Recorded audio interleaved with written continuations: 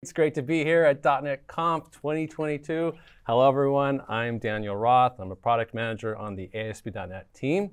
And I'm thrilled to be here at .NET Conf to see all the great new features in .NET 7. In this session, we're going to look at all the new stuff in ASP.NET Core in .NET 7 for web developers. ASP.NET Core is our modern web framework for .NET. It's unified and provides everything you need to build beautiful web UI and powerful back-end services. Unlike other development platforms that require you to piece together a web app from different frameworks, ASP.NET Core gives you a complete and cohesive web development solution. If you're building web UI, you can use MVC and Razor pages to dynamically generate UI from the server. You can integrate with popular JavaScript frameworks like Angular and React. Or you could build your entire rich interactive web UI in C# using Blazor.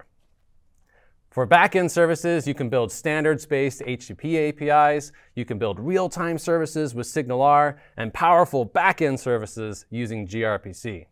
For all of your cross-cutting concerns, ASP.NET Core provides a rich array of middleware that you can use for common needs like routing, security, localization, and much more. ASP.NET Core integrates with cloud-ready .NET Platform extensions that handle concerns like logging, configuration, and dependency injection. And then when you're ready to host your ASP.NET Core web application, it can run on a variety of servers, including Kestrel, our built-in, ultra-fast, cross-platform web server. So no matter what type of web app you're trying to build, ASP.NET Core has you covered so that you can stay focused on your app and stay productive. Now, ASP.NET Core delivers industry-leading performance. In the public Tech Empower benchmarks, ASP.NET Core maxes out the test hardware to deliver a whopping 7 million requests per second, which is 11 times faster than Node. With gRPC services, ASP.NET Core is faster than Java, Go, C++, and Rust. But it's not just about benchmark performance. ASP.NET Core delivers real-world performance for global-scale applications. At Microsoft, we use .NET for many of our products and services, and as they've upgraded to use the latest .NET versions and ASP.NET Core, they have realized enormous performance gains and significant efficiency improvements. For example, Microsoft Graph provides access to data and intelligence for the Microsoft 365 ecosystem. They handle 70 billion requests per day. When they upgraded from .NET Framework to .NET 6, they were able to reduce overall CPU usage by 37% and also reduce operational costs by 91% for each 1 billion requests served. Azure Active Directory, their gateway API, handles 185 billion requests per day so that you can log into all those cool services. When they upgraded to .NET 6, they reduced CPU usage by 67% and increased app efficiency, the ratio of throughput to CPU usage, by 50%. Microsoft Teams migrated 50 projects and 700 APIs, reducing CPU usage by 25%, improving P99 latency by 60%. And the list just goes on. Azure Cosmos DB, 5 times the throughput. Exchange Online, they reduced P99 latency by 80%. Azure App Service, they moved their front-end roles to .NET 6, and they were able to increase throughput by 80%. But what's really cool is they were also able to replace Nginx in their Linux worker VMs with ASP.NET Core and Kestrel. And that allowed them to unblock new scenarios and features like HTTP2 support and gRPC. So by building on .NET and ASP.NET Core, you're on a sure foundation that's built to be efficient and ready to scale. Now, we just announced the release of .NET 7. Which is loaded with great new features for ASP.NET Core for web developers. ASP.NET Core in .NET 7 is built for speed. If you thought .NET 6 was fast, .NET 7 is even faster. In .NET 7, we also added support for the latest protocols, standards, and architectures so that you can be sure that you're always getting the best of the web. At the same time, we simplified web development in .NET 7 so that you can get started fast and still take advantage of all the latest and greatest features. To help you stay productive, we've added even more middleware, like support for output caching, rate limiting, request decompression. We've added new features to SignalR and Blazor, like SignalR client results and Blazor custom elements that enable new scenarios and empower you as a developer. Let's take a look at each of these. All right, so ASP.NET Core in .NET 7 is faster than ever before. It delivers next level performance with .NET 7. Thanks to optimizations across the .NET platform, ASP.NET Core now performs on the Tech and Power benchmarks, has posted significant performance gains. So 8% faster on the plain text benchmark, 16% faster with JSON handling, 25% faster with the end-to-end fortunes test. HTTP2 is way more optimized in .NET 7 than in .NET 6. For example, if you're doing gRPC server streaming, .NET 7 is 8 times faster than .NET 6, making it faster than Go. We also did work to make sure that you can take advantage of all the processing power of machines with lots and lots of cores. ASP.NET Core in .NET 7 is 5 times faster on the massive 80-core ARM64 Ampere Ultra VMs that are available on Azure. So all these performance improvements, they mean lower operational costs for you and better user experiences for your users.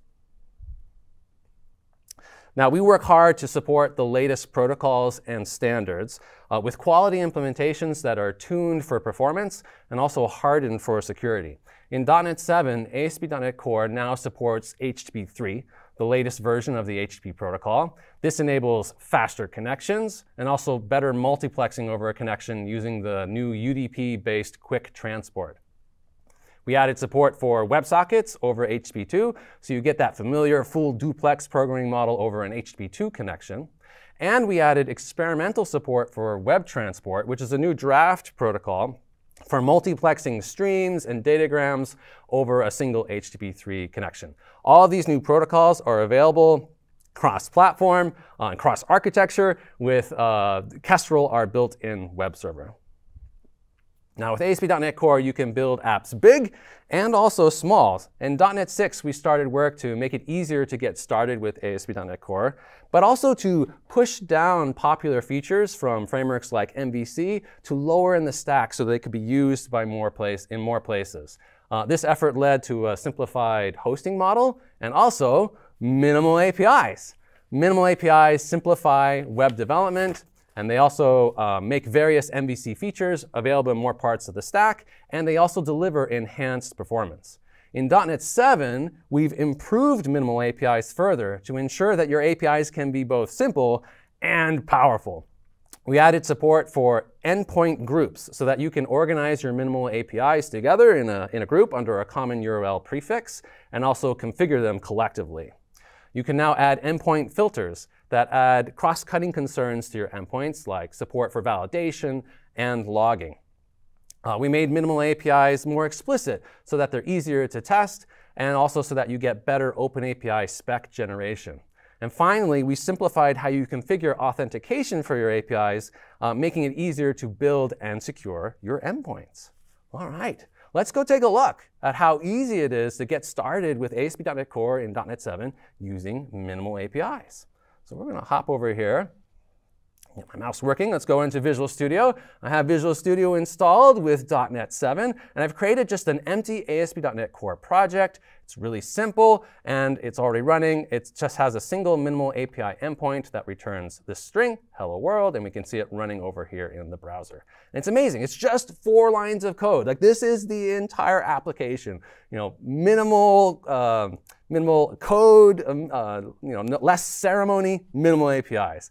Now, what I want to do here is build a new API for a classic to-do list. You know, CRUD operations, get, post, put, delete, to get a list of to-dos and manipulate a list of to-dos. Okay, so to do that, let's add our to-do type that we're going to use with our API. I'm going to just add a little snippet here to save on typing. So here's my to-do class, and it's got an ID and a name, and it is complete Boolean property. And then we're going to use Entity Framework Core for storing all of our to-dos. Let's give ourselves a little bit more room for code. All right, so and that way we'll have a storage for all of our to-do items. Now I want to configure this to-do database context so that it'll be available to my minimal APIs through dependency injection. So I'm going to do that up above. Let's configure it as a service. And I've got a little snippet for that. Let's add the to-do DB context as a service. There it is. And here we're going to use just an in-memory database for simplicity. OK, so we should be all set up to now add our first API. Let's do app.mapGet. This will be a get-based API / to-dos. And this will take in our to-do database. And then what should we do? We'll just return database, to-dos, and then to-list async, so that we'll asynchronously get the list of to-dos, and that ought to do it. OK, so let's rerun the application and see if our new to-dos endpoint is working. OK, there's hello world. Obviously, that's still working. And now if we go to /todos in the browser, we get this lovely empty JSON array. So it's working. We just don't have any to-dos yet, but it's doing JSON serialization and handling all that for us with just that one line of code. That's pretty great. OK, now we need a way to actually add to-dos to our API. We need like a post-based endpoint. Let's go ahead and add that next. We'll add a post-to-dos minimal API. So map post. It'll be at the same URI. And here we're going to actually take the to-do instance in the request body, and then we'll inject the to-do database context again. We'll add the to-do to the database, save it. And then below, we're returning not just a result, a typed result. This is a new feature in .NET 7. Let me zoom in here. So this API is actually returning created of to-do, a nice strongly typed object that represents the result of this API. It's new in .NET 7. That makes our API much more explicit, easier to test, and we get better Open API spec generation. Now, we do still have this repetition of the URLs for these APIs. That's seems a little unfortunate. Can we consolidate those somehow? And the answer is yes. We can do that in .NET 7 thanks to the new support for endpoint groups. Let's add an endpoint group here called to-dos. To create one, we'll do app.mapGroup. And we'll call this one to-dos to match our URL prefix. We'll give it that URL prefix. And now what we can do is just take this to-dos instance and replace app here, and then remove to-dos here and here, because these minimal API URLs will now be relative to the group. OK, let's make sure we didn't break anything. We'll go ahead and run the app again, just to make sure that our GET request is still working. All right, there's hello world, and then /todos. OK, great. So it's still working, but we still don't have any to-dos. We have a post endpoint now, but we need some way of sending requests to it. How do we want to do that? Well, an easy way to do that is to use Swagger UI. Swagger UI is a simple web UI-based test tool for APIs that's based on the Open API specifications. It reads in the metadata about the API and gives you a nice testing user interface. We can add Swagger UI to our minimal APIs using the popular swashbuckle .NET community project. I've actually already added the package to this project, so let's go ahead and wire it up. So first we need to add the necessary services. So let's add the services up here. So we got we're going to add the API Explorer services. So we get metadata about our APIs, and then the Swagger generation related services, or Open API spec related generation services. We also need to actually wire up the endpoints. So let's add the Swagger and Swagger UI endpoints below here. So use Swagger UI. OK, and so now, well, one more thing. I want to change one little bit in my launch settings. I don't want to keep opening up hello world. Let's go and change the launch URL to Swagger. All right, great. So now it should open up the Swagger UI for me automatically. Let's run that and see what we get. Close a couple of these tabs. And there we go. OK, we got some Swagger UI. It looks a little weird. There we go. So now we can see, let me make that zoom out a little bit. Oh my goodness. Let's zoom out a little bit so that we can see the text. OK, so now we can see our get endpoint and our post endpoint. We can try it out. Let's add a to-do. Let's call this try .NET 7. And let's go ahead and execute that. And if we look below, hopefully, yes. OK, we got our, what do we have, like this, our 201 created response with our new to-do. So that looks good. So we're able to create to-dos now. And if we go up above, we should be able to get the list of to-dos from our API as well. And we can. So there's our create a to-do. Great, so now we can create to-dos. We should probably add all of the other endpoints for doing like put and delete and those things. I'll just quickly add a snippet to add all those. There they all are. So we got put, we got map by get. Well, I think I'm missing a namespace. Let me fix that up. OK, we got get by ID, put, and delete is below. Now, one thing I want to call out here that's interesting. So this get by ID, it's also using type results, but it could return one of two different results. It could return 200 OK, or it could return a 404 not found. And those are different types. How does that work? Well, new in .NET 7, we have this results type, which basically acts like a union type so that we can explicitly say, in a strongly typed way, that this API could return either of those two results. If we go ahead and run the app again and look at the generated Swagger UI documentation for our get that takes an ID, sure enough, we are seeing that it can return a 200 or a 404. So that looks beautiful, much more explicit about our API, better documentation. Now, the last thing I want to do is I want to update this API to also be secure, to have authentication and authorization. That's been a bit tricky to do in the past, but with .NET 7, it's way easier. We basically just have to add 2 lines of code. Let me go up here into our services, and I'll add the auth-related services. So I'm doing add authentication and then add JOT bearer-based authentication. So you're going to need a JOT token that you have to send with every request. And then we're also going to set up authorization. And that's all you got to do. You just add these 2 lines of code. You don't have to mess around with like authentication schemes. The default authentication scheme will be assumed to be the only one that you've got. And then the necessary middleware will be added for you. All right? OK, so now we've got authentication set up. We can go to our group. So there's our map group. And we can say, I require authorization. All right? So we save this.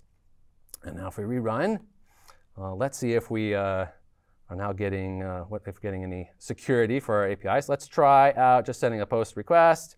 And yes, OK, so we're getting a 401 unauthorized. OK, so now we need to actually send a JOT token to this API so that we can continue to test and develop. That would normally require us to go and set up an identity provider. That can be a bit onerous. Fortunately, in .NET 7, there's a new dev time tool that lets us generate dev time only JOT tokens that we can use with our app to test its various features. The tool is called user JOTs. And to use it, we can just go to the Visual Studio terminal. It's a command line tool. And let's just run here .NET user JOTs create. OK, that's all you got to do. And this will then set up our app so that it will honor JOT tokens that are created using this tool only for development purposes. You don't use this in production. And it will give us a JOT token. We can mess around with the claims for that and all those types of things. But for now, I just want to use this to call my API. I do have one more problem, which is the Swagger UI currently doesn't recognize that these API endpoints are secure. Like, it doesn't know that I need to pass a JOT token. This is admittedly a little bit of a gap in our OpenAPI spec generation story right now in .NET 7. We'll work on making this better. But we can fix this by manually telling Swashbuckle that, hey, these APIs are actually secure. They need a JOT token. So let's go ahead and fix that. Up above, let me hide that. We'll replace this add Swagger gen call with just a little bit of config. Let's add this. And I'm not going to go through all of this in detail, but what this is doing is it's setting up a security requirement for all of our APIs. That's all it's doing. You can go look at the Swashbuckle docs to see what this does. Okay, but if we refresh now, we should see in the Swagger UI that we now have security enabled. We should get a bunch of padlocks. Yep, so now we got all these padlocks here and up above. Okay, and we can click on authorize. There's a place to provide our JOT token that we generated using the user JOTs tool. We go ahead and authorize. I should show that here in config is where we're setting up that the user JOTs JOT tokens should be honored during development. This is just in app settings.development.json. All right, and then now we should be able to create our to-dos again. So let's try it out. Add auth. Are we done with that? Come execute. And boom, yes. 201 created again. We were able to send an authorized request.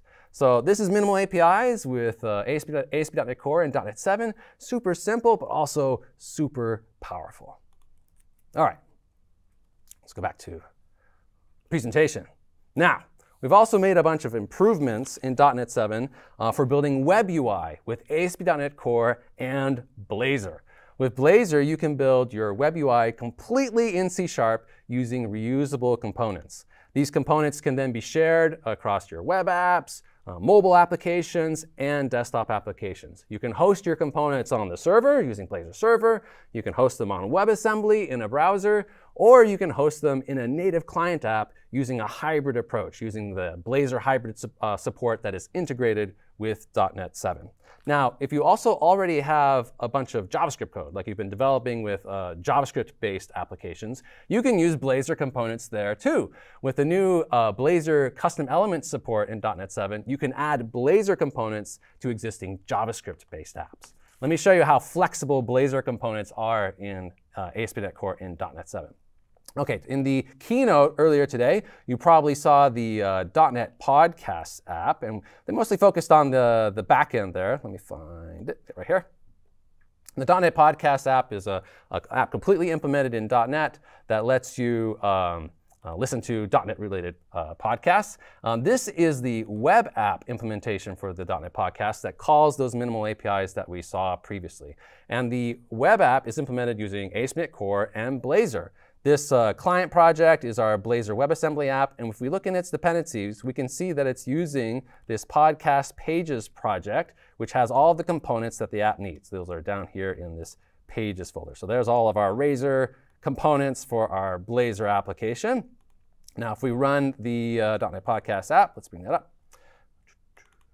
I've got it running locally on my machine. All right, so this is the application. The home page is a Razor page. It's being rendered from the server. But if we go to the podcast player, this is all Blazor. It's rich, interactive UI. We can like search for podcasts and click on them and flag them to listen later and all that good stuff. You know, a rich, interactive user interface. Now we can take these Blazor components and reuse them also for native client development with .NET MAUI and Blazor hybrid support.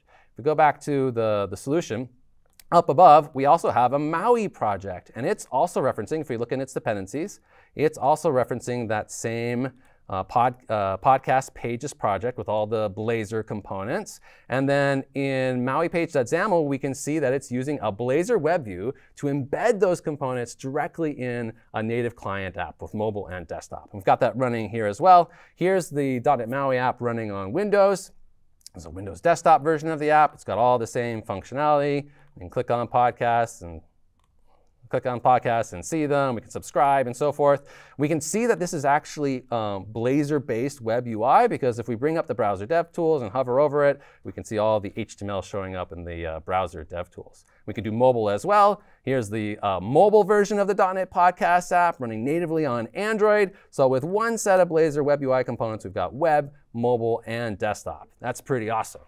Now, in addition to these three app scenarios, you can also take your Blazor components and host them in a JavaScript-based application using the new Blazor custom element support in .NET 7. Let me show you what I mean. So let's go ahead and close .NET Podcast. I'm going to switch over to this other project, Blazor custom elements. Now, this project is it's an ASP.NET Core server, but it's hosting an Angular client-side app. Let me go ahead and get this running. The Angular app takes a little while to get up and running. So if we go look in this client app folder, we can see all the Angular isms kicking around here. So this is an Angular app. Imagine you have been developing with Angular for a while, and then now you want to start using Blazor. You want to include it you want to use Blazor components, but you can't just throw away your existing JavaScript-based application. Can you use them together? And the answer is yes. As soon as Angular comes up, there it is. OK, so here's the Angular app. It's got a few different tabs: home, counter, fetch data. On the counter page, we have an Angular-based counter. You click the counter, it goes up, and we've got this table. What I want to do is I want to replace this Angular counter with a .NET C#-based Blazor component. All right, so how can we do that? Well, I've got a Blazor component defined already in the ASP.NET Core project. Here it is, all C# and HTML. And then I have registered this component as a custom element, like a standard HTML custom element. Just like any other tag, you normally would implement these with JavaScript, but here we're implementing it with Blazor, and I'm registering this particular HTML tag name. Okay, so now we can use this from our JavaScript app just like we would any other HTML tag. Let's go into the source for the app, find the counter page. First, let's get rid of that Angular counter. Don't need that anymore. We'll just save that, and it should just disappear, poof, okay. And now let's add a Blazor counter right here. We'll go ahead and save that. It's just a normal HTML tag, and now we've got a Blazor counter running in our Angular application. You can add Blazor components to JavaScript-based apps too. Super cool. Now, we want to make sure that every ASP.NET developer can take advantage of the many great benefits of ASP.NET Core. So we've been doing work to make it easier to upgrade your ASP.NET apps to ASP.NET Core. Now, upgrading can be difficult. There's a lot of changes in ASP.NET Core. It really is a completely new web framework built from the ground up.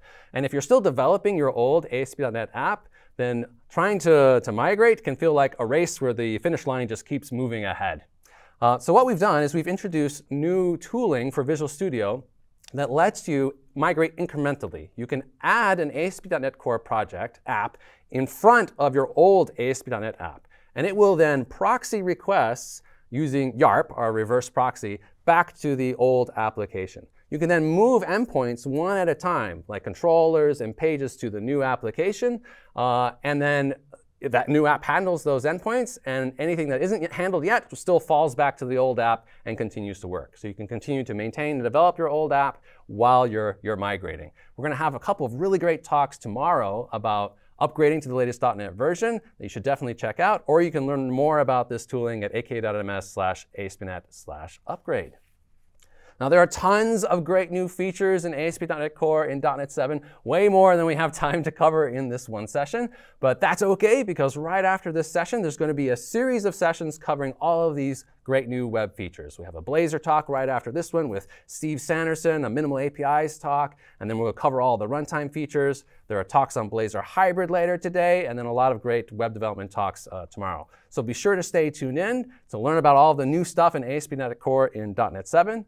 And with that, I hope you enjoyed learning about web development with .NET 7. Try it out today. Happy coding. And with that, we'll see if there are any questions.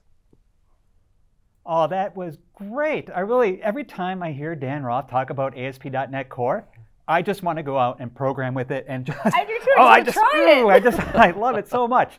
So we have this great tag board behind us.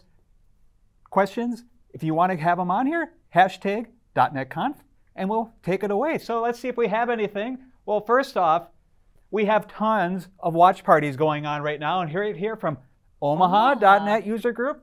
Hello. Wow. Hello. Hello, everybody. Yeah. And I know we have a watch party going on across the street as well today at the Reactor over here in Redmond. So that's super awesome as well. So cool. Hello. All right. So what else do we have going on? Just a bunch of new ones. All the exciting. Yeah. Ooh, here's one from Eric Winnington. I'll step in and all right. When do we hear about hashtag YARP? Sure. So I mean, we use YARP. Actually, a lot of those .NET services that we implement at Microsoft, those are actually actively using YARP. It's one of the reasons why we built YARP, is because we needed it for our own services. So YARP is available. It's absolutely supported. Notice that in the incremental upgrade tooling, we're also using YARP there, so that when you want to proxy those requests from the fronting ASP.NET Core app to your old ASP.NET app, that's being done using YARP too. So yep, YARP is there. It's available. It's an awesome part of the ASP.NET Core ecosystem. Cool. Love it. Yet another reverse proxy. I think that's what. Yeah, that's literally what it means. Yet another reverse proxy.